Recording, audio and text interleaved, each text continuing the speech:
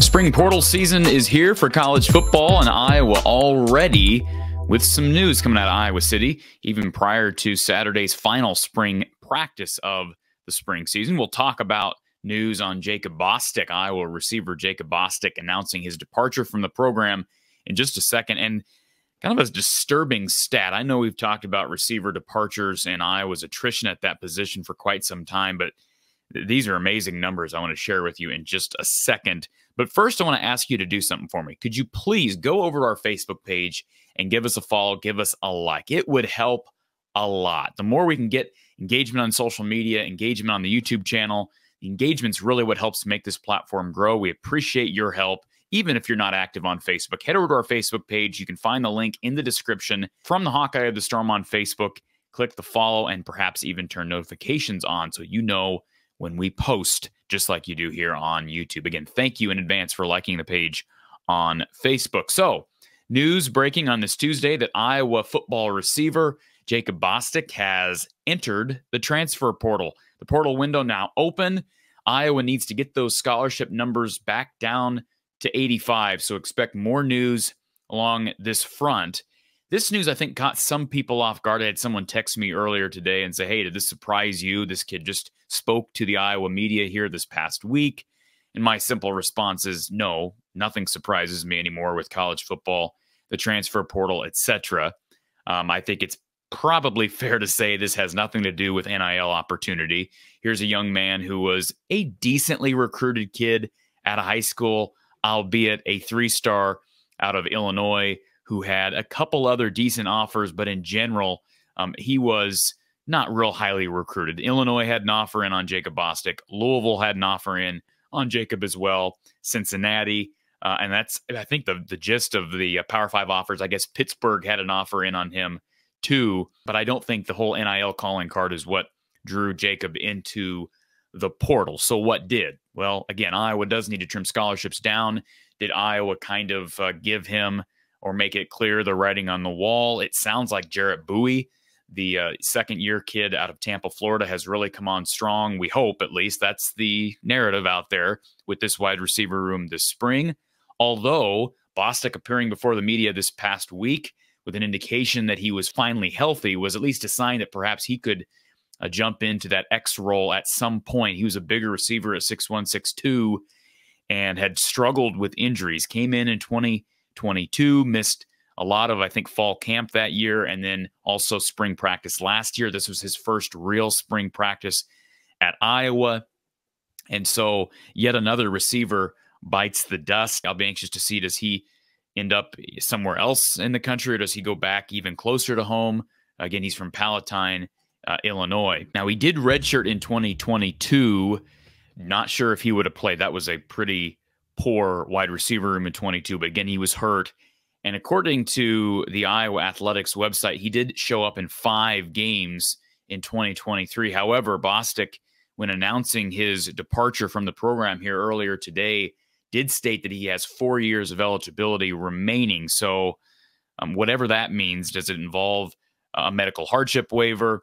Of course, he doesn't have a COVID year available to him. He was not playing at Iowa. He was not at Iowa in 2020. So he is reporting that he's got 4 years of eligibility remaining. I would think at least the 3 based on his activity so far at Iowa. And a very well-spoken kid. Go back and listen to his interview last week. Had nothing but good things to say about his teammates and about Tim Lester's offense and whatnot. So was the decision made before appearing before the media last week? Who knows? Was it made here in the last couple of days? Can't tell you. Is it possible that he was just specifically asked to address the media? Usually that's how it works. I don't think these kids are coming forward and asking that they appear before the media. So perhaps he had not informed the staff of his intentions at that point. I wouldn't think that Iowa would put him before the media if they knew he was leaving in the next week. But regardless, he's got a good head on his shoulders and wish him nothing but the best. I do want to run through some numbers that I think are rather disturbing. We've talked about the attrition at that wide receiver position, and it doesn't take a genius to understand why, or at least a big part of the reason why Iowa struggles to retain scholarship receivers. But listen to these numbers. These are incredible. Since 2021, all right, that 2021 season, here are the guys who have left Iowa, all right? Jacob Bostick, Deontay Vines, Arlen Bruce, Keegan Johnson, Charlie Jones, Tyrone Tracy Jr., Desmond Hudson, Quavon Matthews, Calvin Lockett, Oliver Martin. Brody Brecht gave up football, headed over to baseball. Not going to put that on the football program by any means. I think that was clearly a good decision for Brody Brecht. But those are all the guys that have left Iowa, not finished their careers at Iowa. Scholarship players that have been at Iowa and transferred out, left Iowa. The only players since 2022 that have finished their careers at Iowa at the wide receiver position, Nico Ragaini, Max Cooper. And Max Cooper really didn't play at Iowa, with the exception being some special team snaps. Maybe he got in a little bit late in some games at receiver, but in large part, Max Cooper did not work into the fold at Iowa. So even if you take 2021 out, because I know some people will say, hey, you didn't mention Amir Marset and Brandon Smith that graduated, left Iowa after the 21 season. Okay, let's just go back to 2022.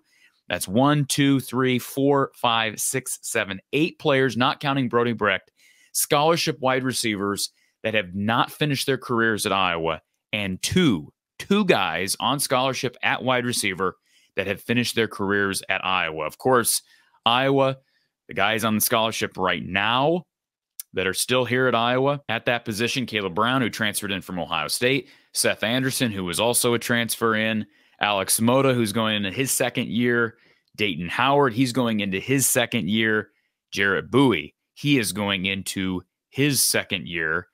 But one would have to think that it's likely, based on these numbers, that most of those guys will finish their careers elsewhere. And we go back to the decision-making and making John Budmeyer the wide receivers coach. I don't need to belabor that point, but you can see some of the concern with having a sort of an unenthusiastic hire, I think, as far as a promotion, not because of who John Budmeyer is as a person or who he is as a coach, but just the simple fact that he does not have experience coaching that position. And does he turn that wide receiver room around? I sure hope so. We sure hope so. But boy, it's been rough. And most of that came under the watch of, well, all of it came under the watch of Kelton Copeland and, of course, offensive coordinator Brian Ferentz, but ultimately head man Kirk Ferentz. So we'll talk more about that number, that trend, I'm sure, here in future videos, but wanted to give you that information on Jacob Bostick entering the portal, and expect more portal news as we head into the final week. Well, we are now in the final week of spring practice for Iowa football. We'll talk to you next time. Be sure to leave a like on this video. Have a great day. We'll see you Saturday at the open spring practice in Iowa City.